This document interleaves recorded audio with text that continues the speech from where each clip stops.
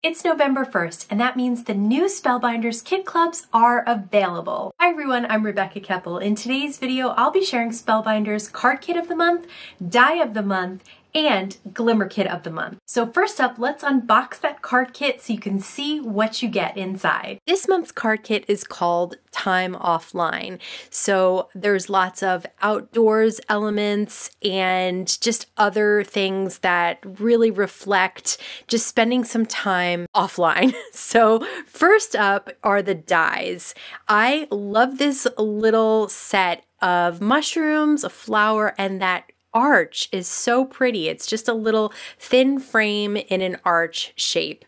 Here's the stamp set. Here's a camper. I love those, and those little trees are adorable and some great sentiments. Here's the 6x6 paper pad. You get everything from plaids, wood grain, stripes, clouds, stars, just the works. And here are some blue sequins as well as some puffy stickers. I absolutely love these. They have some really great sentiments. You could even use this kit for a traveler's notebook if you do scrapbooking. These are puffy stickers, and of course it comes with 10 cards and envelopes, some adhesives, and these are the chipboard stickers. You get 2 sheets of chipboard stickers. Love that little squirrel, the little mountain range. There's just a lot of options here, and I really like that you are the brightest star in the sky and go your own way. I definitely use those. As far as cardstock, you get a light blue, a white, an orange, a red. My camera was getting a little funky, so I had to put the chipboard stickers so you could see the colors and it wasn't getting all fuzzy. So there's 2 greens, a light green and a really dark green, a nice, really dark blue, and the gold mirror cardstock. If you've seen my Spellbinders Kit Club videos before, you know how much I love their die cuts. They have so many options. You get 2 of each image, and there's just everything from flowers to cameras to a few sentiments to foxes. I love this perfect match. Isn't that so cute? Just so many different options. And the thing I love about die cuts is you can put them on foam adhesive, or you can put them flat with tape runner or liquid adhesive. Now let's use the card kit to make a few cards.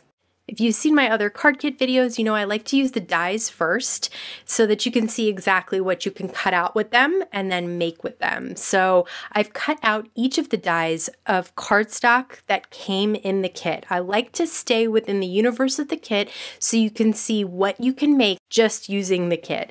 And I love these little mushrooms. Their Spellbinders layering dies are really great. They have great details, and they make it really easy to make a detailed image because you're just die cutting. I am going to add a little inking to this daisy, just a little bit of yellow ink, just the ink that was left on the brush. And I'm going to do the same thing with some brown ink on the mushrooms that I cut out of white, just so that the little stalks of the mushrooms have that kind of tan look to them. And again, it's so easy to layer those up. The large mushroom has a cap and the small mushroom has a cap as well. So I am going to be using some liquid adhesive today because I have these tiny little bits.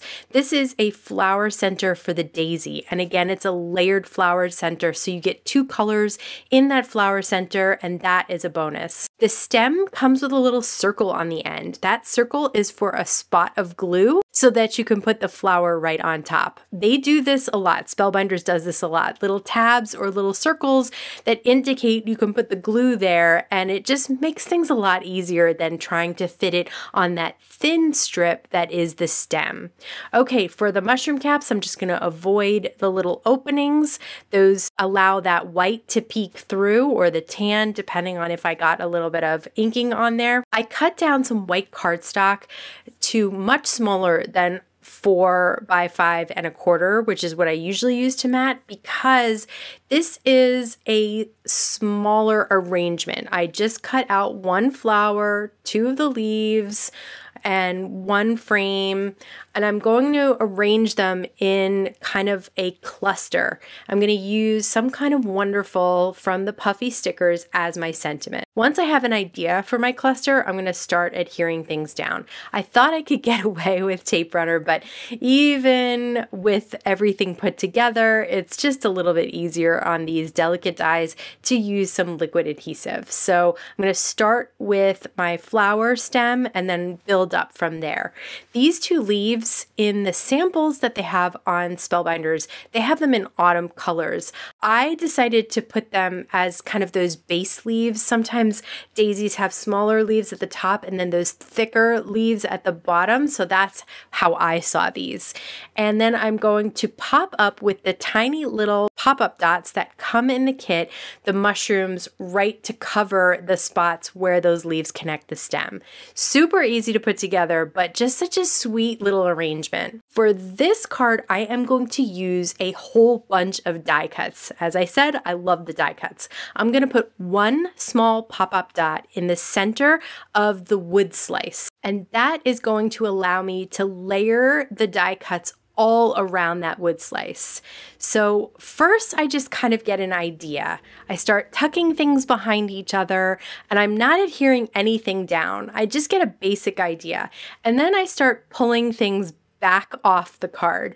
So that little stem I had behind things. So I pulled that out first and adhered it down. And then I just kind of work my way around adding things on top. So if there's something that I really wanted sort of tucked behind, I'll adhere that first, like these little leaves and stem. So that goes in first, and then everything else around it just kind of gets tucked on top. And this is just a really easy, quick way to create kind of a colorful wreath. I added a couple little extras, like a little mushroom, so cute. And then this little butterfly is going to be on the corner of the card.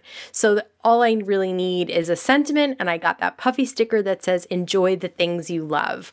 Really, really great positive messages in this kit. Okay, for the next card, I am going to mat a piece of the star pattern paper down on light blue cardstock from the kit. And this time I did cut it to 4 by 5 1/4, so it just has that thin margin outline around the side. I'm going to add a sentiment. Using the chipboard stickers, I chose the one that I really liked at the beginning, You Are the Brightest Star in the Sky, and then I added the little mountain range at the bottom.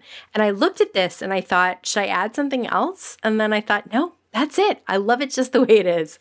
All right, for this stamp set, I just wanted to share how well these guys stamp out and what you can do with them. So for the camper, I am going to stamp the camper and a sentiment in Gina K Amalgam ink because I'm going to do a little bit of Copic coloring on the camper, and I want the camper black to match the sentiment black. So it just depends on what I'm doing. We'll decide what kind of black ink I'm using. Once I have everything stamped out in black, I am going to stamp the trees in some Rustic Wilderness Distress Oxide ink. I think they look so cute like that. I would love to do a little rainbow of these trees, of course, but for now we're just going with green. Okay, I'm gonna look for some pattern paper that will match what I am going with here, and I found that plaid. It is so cute. So I did cut this one down to a little bit smaller than 4 by 5 1/4. For the ink blending, I am going to do one little spot at a time. So I'm staying within those lines there because if you try to do all of it at once, the ink is going to dry and then it doesn't blend as well. So if you have trouble blending out your Copic markers or other alcohol markers, you may be trying to do too much at once. I know we kind of want to get it done and you want to do all the same spots or same color at the same time. Unfortunately, it really is easier if you do one little spot at a time like this. So now I'm going to speed this up so that we can just talk about the rest of what's going on here. So the camper is going to be kind of a light blue color. And then for what I envision to be silver, I'm using some light grays. And for the grays, I'm using the neutral grays 0 and 2. So And then I just add a little bit of 4 for the darker door there. For the curtains, I just colored them in. I didn't do any blending. And for the window, I did just a B000 just to have a little hint of color there as well. And then I added that Go Your Own Way chipboard sticker, and this card makes me so happy. Life is a journey, go your own way. Perfect. For this card, I'm going to layer 2 pieces of pattern paper. I adore the pattern papers in this kit, and I really wanted to showcase them here. So I cut down the wood grain pattern paper to, it's pretty small actually. It's definitely smaller than 4 by 5¼ and layered it on that gorgeous floral background. I love those colors in that floral pattern paper. So the image I'm going to use is the little squirrel on the stump. I used some Smile Sentiments, both puffy stickers and the white puffy sentiment stickers, and then added a little chipboard in the corner there. I just wanted everything next to each other so that you can see when you look at the card, there are all these little visual triangles. So the leaf, the acorn, and the daisy creates one. And then I added the Hey You because I just thought that was really cute from the squirrel. Next up, let's check out the Spellbinders Die of the Month and use it to make a card. The Die of the Month is very unique this month. So the main die cuts out this image, which is leaves and bases for flowers. It's kind of the base of the whole design. And if you cut it out twice, you can create kind of a mirrored image on top and bottom of your card. So it fits on half an A2 card. If you wanted to, you could just use one and have it in the center of an A2 panel. I decided to create that mirrored image. So I cut out the base layer twice, and then I cut everything else out that I'm going to layer on top twice as well. Here's the large flower, cut 2 of those so that I can put one over here and then one on the other side. So everything is mirrored because I have both of these on one card. The large flower has several layers. You could use all of them, you could use just one of them, you could use none of them, just use the base. But I am showing you all the different layers. There's a flower center, there's kind of an outline layer that I cut in orange, and there are also some little circles here that you can cut for the very center of the flower. So I cut a couple of those as well. So really, there's lots of options here. Again, you don't have to use them all. You can use some, you can use none, just use the base flowers, whatever you want. I really love seeing all these bright pops of color on that really, really dark blue background. These are all cardstocks that came in the kit, including the mirror cardstock, which is gold. So this is another layer. I think you could probably put that little ring that you see in the upper right corner there on top of that, and it would look cute as well. So I don't know, play around with those layers and see what you think looks best. I hadn't thought of that until after the fact, so you get what you get, I guess, and it still looks cute.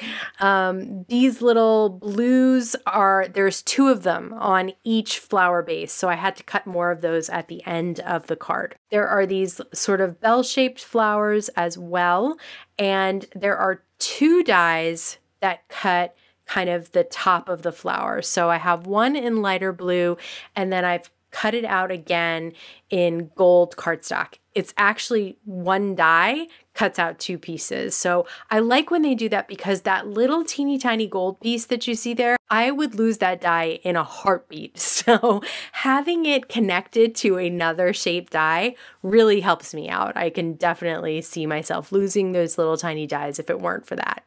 Now, I probably should have cut the base of that flower out of a different color cardstock.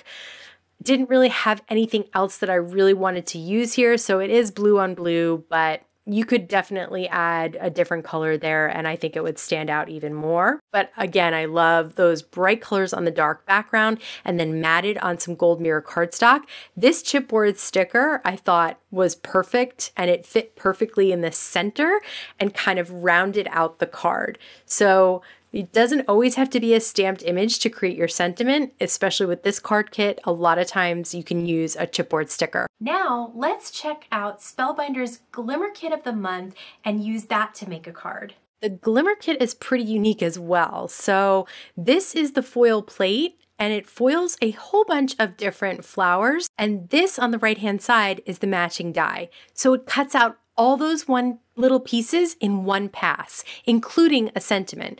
I'm using this foil today. I'm not sure exactly what foil comes in your Glimmer kit, but it should be something gorgeous and will make these look really fantastic as well. Once my platform was heated up and my foil plate was heated up, I put that gold foil down, put some white cardstock on top, both my plates for this one, and when you pull it off, you can see how gorgeous all those pieces are. And then check this out, the die cuts it all out in one pass. So I actually did this twice. I foiled twice and I die cut twice so that I had double the flowers and stems and things to work with.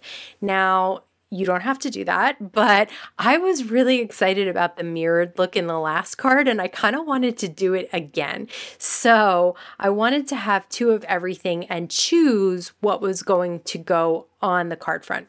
I am again using that dark blue background. I've matted it on some gray pattern paper. And so you can see I'm doing this again. I'm trying to figure out exactly where everything's going to go, but I'm just going to do that symmetrical mirroring. So I'm just adhering most things down with some tape runner and then using some of those little foam pop-ups to pop some things up. So I had that position wrong before, but I fixed it when I actually adhered it down. That's the nice thing about not just going for it, is just like laying everything down and then figuring out where it's going to go.